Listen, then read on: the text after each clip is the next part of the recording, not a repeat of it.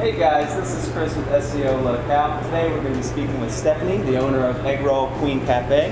And I'm just going to be asking her a couple questions about her business today.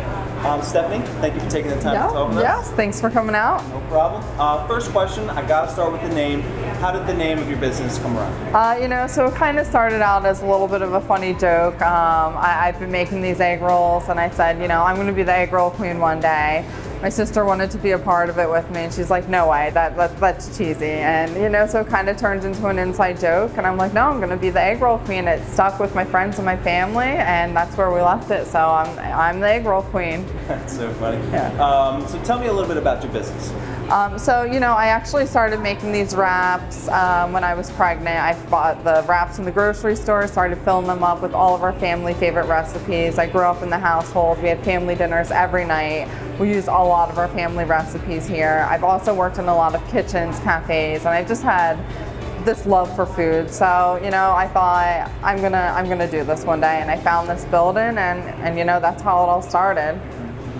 I'm sure you have some challenges with people thinking this is just a Chinese restaurant. How do you overcome some of those challenges? Right, yes. I definitely have people who come in here and they don't even look at the menu. They ask for fried rice, they ask for lo mein, and it kind of turns into a funny thing. We explain this, what we do. We roll these egg rolls to order. They're more of an American flair. Most people get it. Some people want Chinese food and they leave, but we're trying to spread that word that we are not Chinese.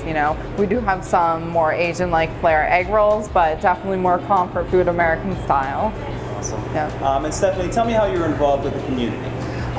So first of all, we have some yellow ribbons all around. This is all from a little boy named Joey Edwards. He lost his life about a month ago in an accident, and I'm just helping the community show my support and a lot of the local businesses by hanging these yellow ribbons.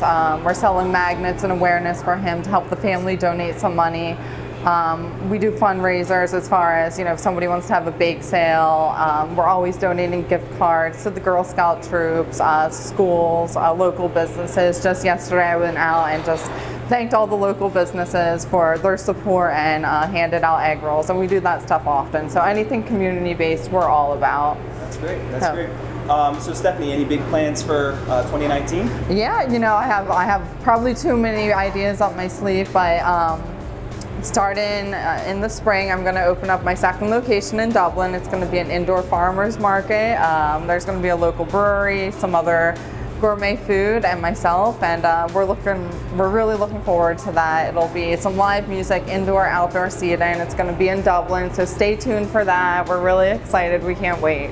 Awesome. Well, thank you for taking the time to talk with us. Thank you. This is Stephanie, the owner of Eggroll Queen Cafe. I'm Chris with SEO Locale. Thanks for watching.